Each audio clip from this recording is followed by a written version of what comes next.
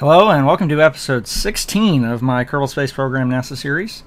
We're picking up exactly where we left off on the last video with the Lunar Fuel Depot on its transition. However, during that transfer, I got an alert that the Skylab was running out of food, and it was probably getting around time to return the crew, so the decision was made to launch Billy Bobden, Roddard, and Rory Kerman aboard the Space Shuttle Explorer. To retrieve the long-duration crew from Skylab. Just a standard space shuttle launch. Its only notable thing is that it's happening at night for once. But it's all just pretty... I am gonna put that crew pod setup into standard rotation because it's been so effective. It doesn't affect it affects the dynamics of the shuttle in a positive way on re-entry. It makes it a little heavier, but that just means it holds its momentum easier. So, blowing off the SRBs, then dropping the main tank in the atmosphere. And for some reason I was getting some frame rate issues. I think it's just the vagaries of KSP 64-bit, because after I quit and reloaded, it and the Skylab were loading perfectly. So I'm trying to minimize delta V on the transfers here, so I've gone back to orbit phasing, but also I had to keep in mind that I have a piece of heavy equipment on pretty much an escape trajectory, so I had to go back to it after fine-tuning that approach, so we can make sure this thing gets captured and doesn't punt off into a weird orbit. And this was a completely unplanned piece of infrastructure that I really wasn't intending on using. I just had... Unfortunately, like I said in the previous video, I overestimated how much delta V my transfer stage had, or even the rocket that carried my Sky Crane into orbit, so the Sky Crane ended up having to complete its transfer orbit under its own power. And it just doesn't have the delta V to deliver, the payload we're trying to put down. And the crew expertly maneuvers the space shuttle in for a close encounter with Skylab. They're actually pretty close already, but that purple intercept showed that we would have a sub-kilometer approach, so we decided to go with that. Just chasing this thing around the planet. Since we are in the lower orbit, we are moving slightly faster. And then it switches over to a 4.4 kilometer intercept instead of the 800 meters that it told me it was. So, that was fun. But it's all just relatively low drama. We burn off that relative velocity so we can make our rendezvous. There's really no point in opening the cargo bay doors on my space shuttle in this flight, just because everything's going on with the crew tank. I take it back. That's the only docking port, so... And I don't know why I put those range extension tanks on there. I guess I got a little paranoid. Not like it mattered anyway, but... Oh well. Burning in to make our rendezvous. Now, the real space shuttle, regardless of what they were carrying, once they got to orbit, the cargo bay doors acted as radiators to burn off or radiate excess heat. And interestingly enough, if you use B9 Aerospace and you do play with Interstellar, those cargo doors become graphene radiators as far as Interstellar is concerned, which I thought was a really cool little feature they had in there last time I played with Interstellar, which was quite a while ago. But I love this docking camera, and you can really see the frame rates here messing up here. It was doing it when I made my rendezvous to deliver the crew also. I just had that sped up to 4 times timing acceleration, so you didn't notice it. I really don't know what was going on. Like I said, it's probably just one of those random 64-bit issues that I'm running into. It wasn't a game breaker. I was still able to fly, obviously. And I actually came back and I docked this thing, and then I was away from the game for a couple days before I came back to finish this. So I ended up having to refigure out what all my controls were, because it'd been a while since I'd been playing. Not a huge deal, but Had to retrain muscle memory. Which was basically, I just forgot what the layout for that toolbar was. So I was hunting around for crew manifest and just about clicking on Chatterer and any other icon I could grab. And while we're here, we're going to go ahead and refresh the station. The shuttle's going back. It doesn't need these resources as much as the station will. I'm trying to follow Mom's advice and leave it in a better condition than what you found it in. I'm going to haul off the waste, restock all the life support systems, and speed everything up because it gets a little tedious. But yeah, I'm actually surprised at just how effective this space shuttle is. I can carry a heavy payload and a 3 Kerbal crew, or I can put a crew tank on there. And I originally thought about flying a Soyuz up unmanned to return the crew, but I've got 4 Kerbals up here, and the Soyuz will only carry 3 on return. The extra pod on the front, that is just extra living conditions. I think I've mentioned this before, provided, because it's going to be the escape pod for the KSS. If the crew has to beat a hasty retreat, we can hold 5 Kerbals in the Soyuz for a pretty long duration while they wait for rescue.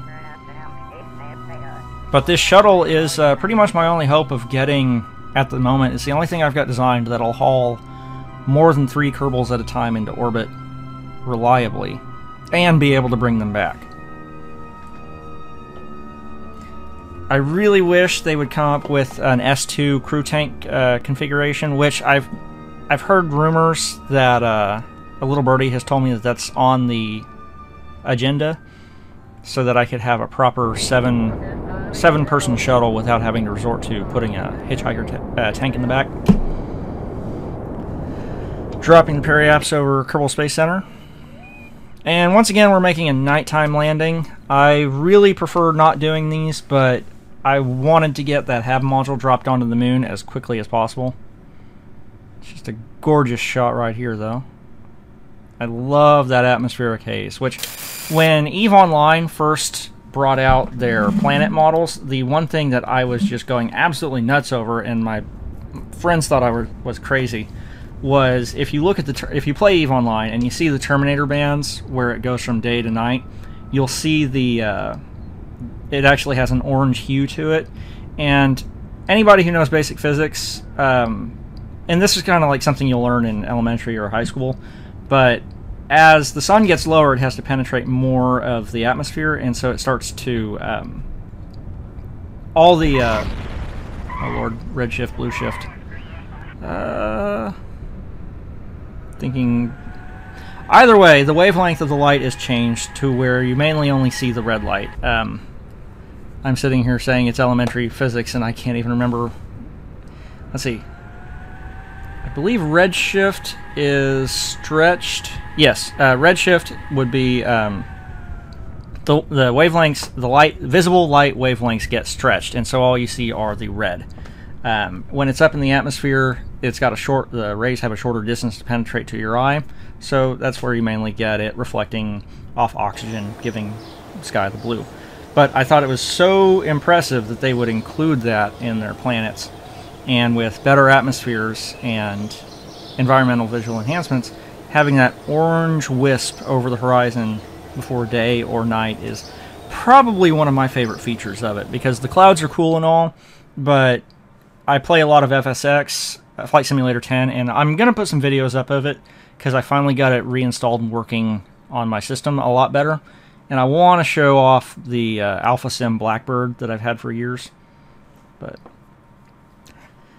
back to the video at hand, though, we're going to chase the combination of Skycrane and HAB module around for a bit, just because I've got tons of Delta V in this upper stage, but I just don't really want to burn off all of it at once. So I want to minimize as much. It doesn't have any docking ports, and I forgot to put a pod on it, so it's just going to orbit up there. But I can use KAS, and if I ever am in need of resources in lunar orbit, I can fly an intercept with this and send Jeb out with a siphon pump and drain off some LFO and monoprop. But I'm trying to do as much maneuvering with the refueling module as I can, just to because I don't care how much delta V I burn off on this one. I want to preserve as much as I can with the Sky Crane. And the Sky Crane was never meant to do any really drastic orbital maneuvers. It was meant to get itself into orbit, get pretty close using just reaction wheels and engine thrust, and then use its really tiny RCS tank just to make the final, fine adjustments for the docking maneuver to bring whatever payload I need down. So it really, I didn't want to fly it out to the refueling module and then have to ditch the hab and then dock with the refueling station until I was very close. Watch that range just drop off.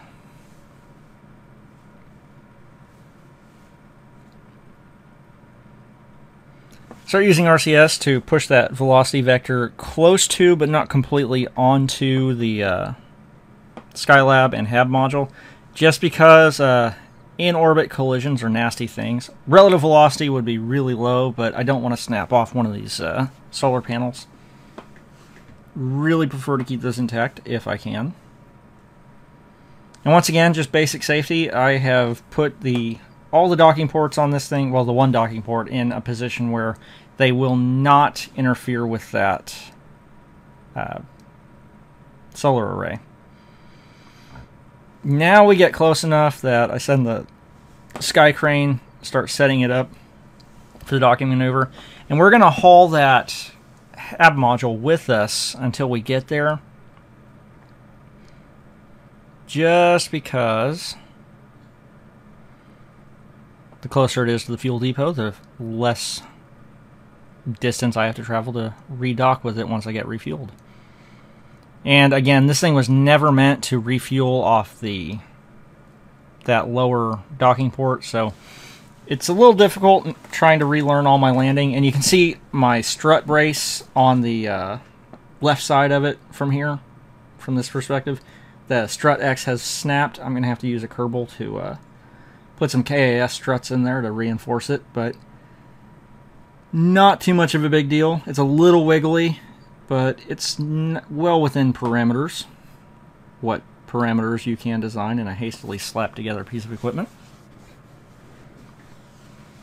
Which a lot of people, one of the things that I think people are actually starting to appreciate more about Kerbal Space Program is they always ask, why don't my airplanes fly right? My airplanes don't fly like any of the airplane games I've ever played. It's like, well, the planes we're flying, even my space shuttle is the result of probably a good 2 years, not solid, but 2 years development cycle. Just starting out with some of the modded, self-hacked things I threw together in like 0.18 or something. And real aircraft, real spacecraft have multiple years of development cycles in them. Ours, we just kind of slap them together for function. It needs this part, it needs this science module, well, let's go for it. So, but yeah, I've designed fighter-type aircraft, and they fly decently well, but you're never going to get to where, like, say, something in FSX or DCS World. You can get pretty close, though. There are some really talented designers out there. My main issue when it comes to this is I've gotten a little less trusting of Ferrum Aerospace's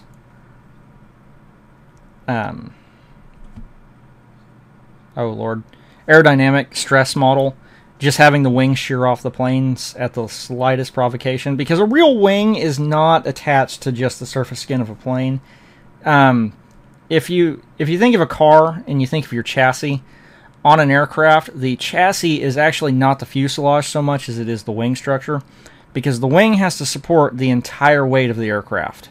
The wing is without a doubt the most sophisticated and complicated and important piece of an aircraft. The fuselage is really just a bunch of hollow tubes, but the wing is an engineering marvel. Structurally, it's got to hold the entire thing together, and so having the wings fall off so easily in Ferrum. I still leave it active because it keeps me from pulling extreme maneuvers, but there's been a couple times in Sandbox where I've lost a shuttle or something, and I felt that it was a little bit arbitrary. Now that we've captured our HAB module, I have to go back and make notes to see what biomes I've actually explored on the moon. Because I'd like to set this thing down on a place I haven't seen much of, so I can maximize my science return, but I also want to set it down to other biomes that haven't been exploited, maybe hopefully bringing them within rover range. I have no idea what the range of my rovers is going to be on the moon. With the lower gravity, the motors don't have to work as hard to move the same amount of mass, so we will see. It may not, they may not have the range to get as far as I'm hoping they will, but the main issue is that driving them is going to have to be painfully slow. And I'm going to be cutting a lot out of those drives just because if I get my velocity too high, I run the risk of flying off the surface, and then it's pretty much done. When we pick our landing site, we're aiming for a spot near the twin craters. Well, actually landing on the Midlands, which are the most exploited biome I've got. But I really think I'm going to be within driving distance of the Midland craters and some of the, and obviously the twin craters. And I'm hoping that maybe using KAS I can plop some solar panels off and stick them to the rover so it can at least recharge during the day and make it to some further out locations.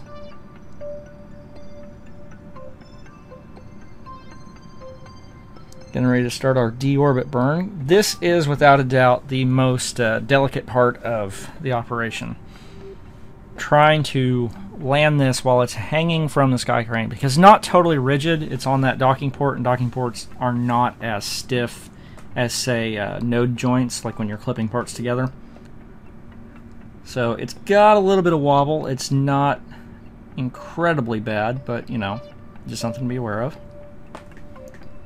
Flying over our very first moon landing site, and it's only now that I've noticed I really focused all my explorations on that one area of the moon. So hopefully coming around back here.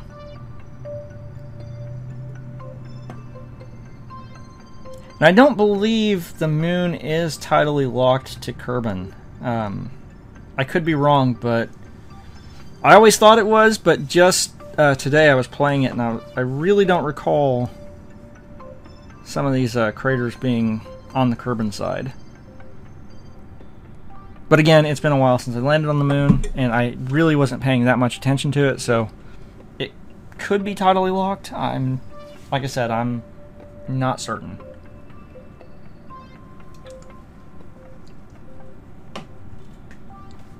The only reason this came up was because I was thinking about trying to maintain line of sight to Kerbin, or at least to its satellite network, because I really didn't want to have this thing crash just because I ran out of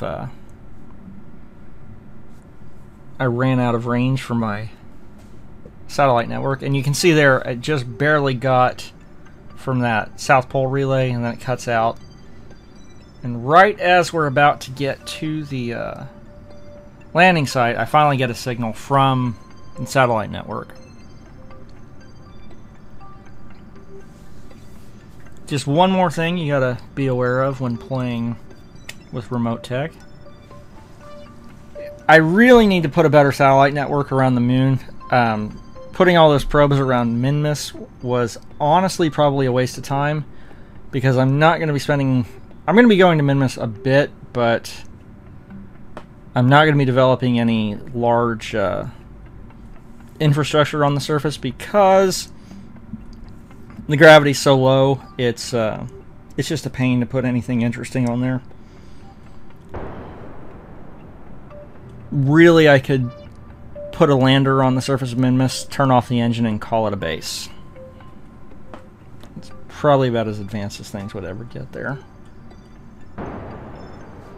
Start burning off that lateral velocity, trying to bring it down. I started the burn a little late. I wanted to be a little more directly north of the twin craters, but you can see those large craters, the the 3 above the twins, that those are actually marked in the biome map, so they will give, they're not unique, they are the same biome amongst the 3, but they're different from like the twin craters and the surrounding midlands.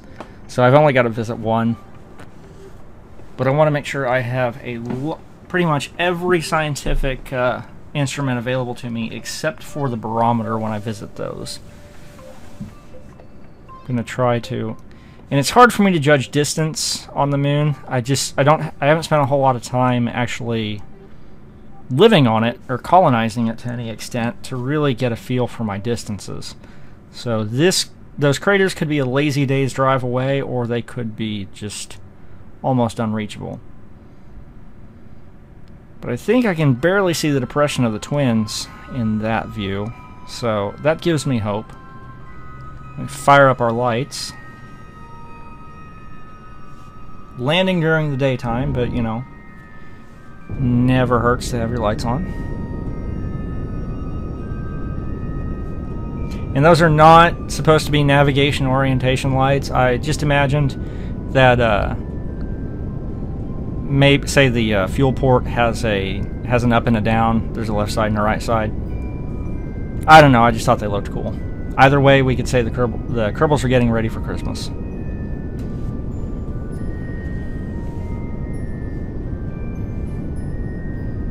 Waiting for Santa Jeb to come down the chimney with a delivery of SRBs and ejection seats.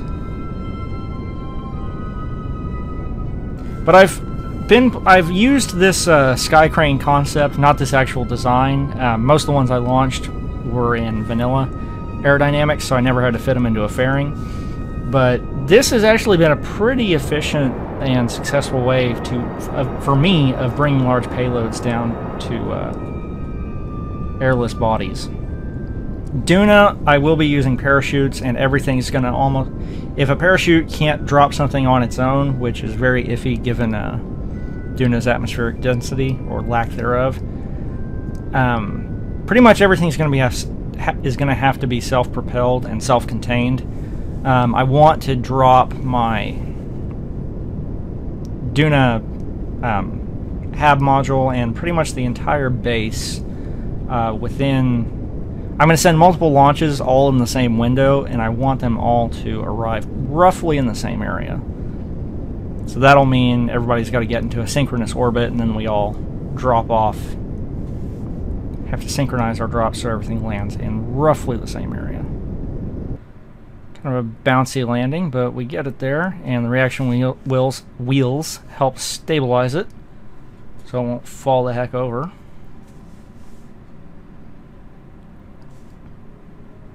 And this thing, unattached, like I said, that HAB module just about doubled the mass of this thing from what it is stock, and so you can see I've got more than enough delta V to get back up into orbit, but I'm going to probably refuel it on the ground and start shuttling loads with it that way. And that'll mean our next mission will have to be our manned mission with our kethane extractors and converters, and maybe expand the HAB module a little bit.